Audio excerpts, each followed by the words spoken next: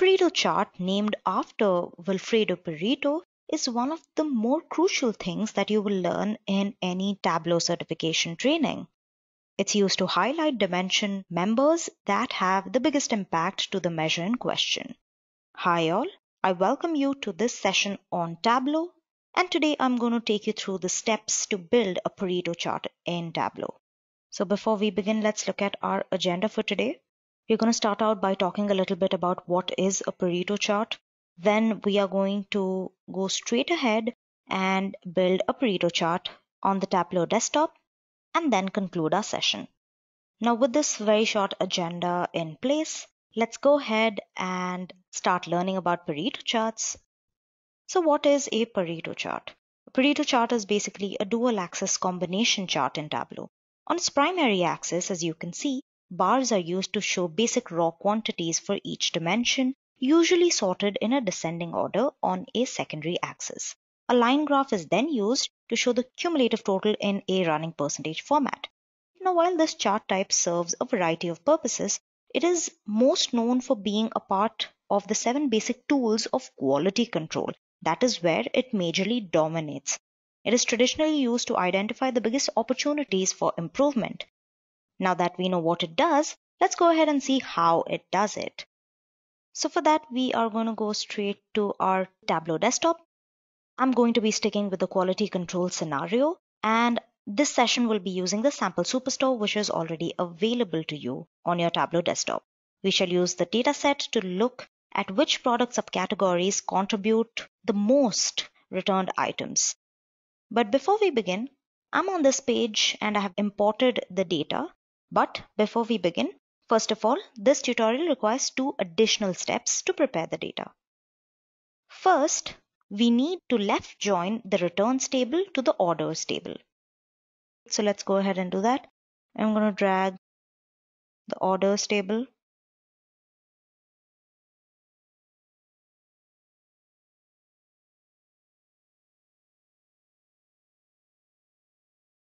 and the returns table as well. Here I'm going to click on this icon and select left join. And then I'm going to go ahead and close it. Next, what we're going to do is we're going to go straight to our sheet, all right, and create a calculated field to count the number of returns, all right.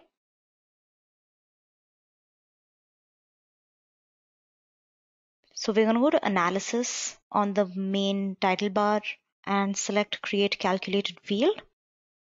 Let's name this returns, which will be true to its purpose. And we're going to use a function known as count.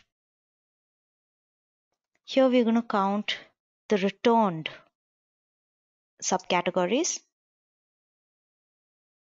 And now it shows us at the bottom that our calculation is valid. So now we are all set to build a Pareto chart. Now you can see that our returns measure is available in the measures pane. We're going to first start by creating a bar chart that looks at the number of returns per product subcategory, and then we are going to sort it in descending order. So I'm going to bring the subcategory to the columns and return to the rows, and then I'm going to sort it in a descending order. Next, what I'm going to do is go ahead and create a dual axis combination chart, which I'm going to do in my rows. For that, I'm going to drag the returns measure again to my rows shelf, bring it over here, and click on the drop down button and select dual axis. I'm also going to go on the left and select bar chart, and for the next I'm going to change the mark type again from automatic to a line chart. I'm also going to go ahead and change the color to orange so that it is more visible. At this point, your visualization will look something like the one you see on the screen. I'm also going to go and change the color of the bar chart to something deeper for visibility purposes. Okay, yeah, this color looks good. Okay, now the step that makes a Pareto chart is basically adding a table calculation and a secondary table calculation to this returns bill. This shall display the cumulative percentage of returns across products in different subcategories. Now, to do that, first, upon right-clicking on the second pill, we get quick table calculation option, and I'm going to choose running total. At this point, your chart should look something like this.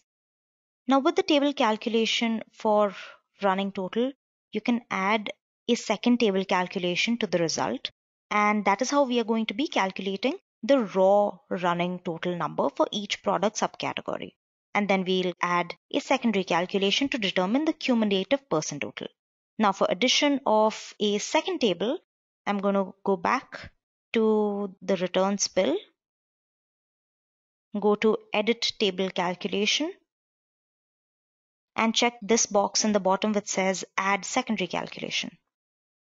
Okay. I'm just going to move it a little bit to the center. Okay. Now this is my secondary calculation type, and here I'm going to switch it from difference from to percentage of total, percent of total. All right. At this point, if I move this dialog box, your graph should look something like this. This is basically the cumulative percent of total. Okay. Now after changing the axis tick marks for a cleaner look, you will be left with this following visualization that you see in front of you. It wasn't that difficult, was it? You know for a fact now by hovering over this, you'll get your subcategory, the percentage of total running sum of returns, and the total number of returns per subcategory. So as we can see right now, 17% of all binders come back, which is terrible for a company and will bring a lot of loss for a company dealing with office supplies. Now this Pareto chart in Tableau can now be used for drawing insights such as the business's 3 most returned product subcategories, causing about 40% of the total returns, which you can see are binders, papers, and phones. Pareto charts are usually a very effective way to quickly highlight potential for improvement and give enterprises a scale for how urgently a quality control problem should be treated. With that, I come to conclude my session. Now, a downside to Pareto chart is that it can only show qualitative data that can be observed. It merely shows the frequency or an attribute of measurement. One disadvantage of generating Pareto charts is that it cannot be used to calculate the average of the data, its variability, or changes in the measured attribute over time. The main function of Pareto analysis is to discover the causes of events or to quantify the relative frequency of when these events occur.